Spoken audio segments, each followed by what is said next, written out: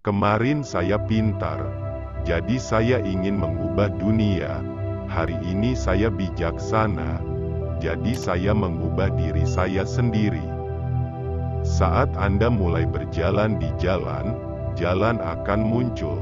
Ini jalan Anda dan milik Anda sendiri. Orang lain mungkin berjalan bersama Anda, tetapi tidak ada yang bisa menjalaninya untuk Anda. Carilah kebijaksanaan yang akan melepaskan ikatan Anda.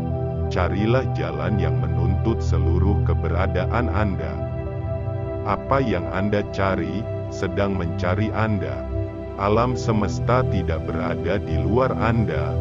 Lihatlah ke dalam diri Anda. Semua yang Anda inginkan, sudah ada pada Anda.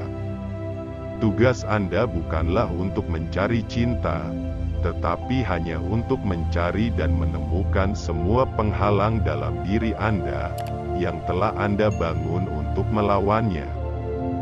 Jalanilah hidup seolah-olah semuanya dicurangi untuk mendukung Anda. Raih kesempurnaan diri sendiri, sehingga Anda tidak jatuh ke dalam kesedihan dengan melihat kesempurnaan pada orang lain. Hatimu sebesar lautan, temukan dirimu di kedalamannya yang tersembunyi. Pusat hati Anda adalah tempat kehidupan dimulai, tempat paling indah di dunia. Satu-satunya kecantikan yang abadi adalah kecantikan hati. Kekuatan terbesar kita terletak pada kelembutan dan kehalusan hati kita. Jika cahaya ada di hatimu, kamu akan menemukan jalan pulang.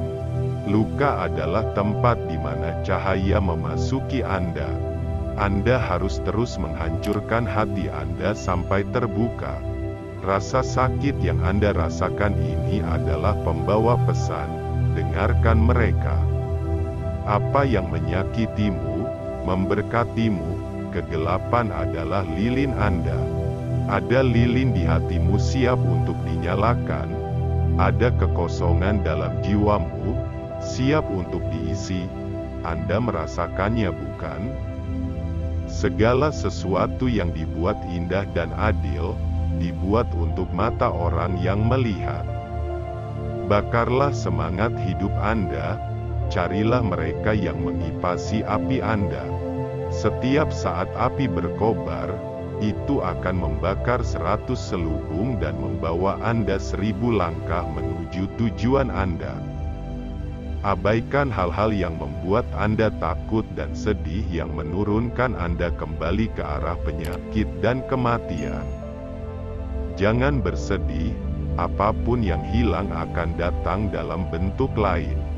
Dimanapun Anda berada dan apapun yang Anda lakukan, jatuh cintalah. Anda dilahirkan dengan sayap, mengapa lebih suka merangkak melalui hidup? Mengapa saya harus tidak bahagia? Setiap parsel dari keberadaan saya sedang menakar penuh.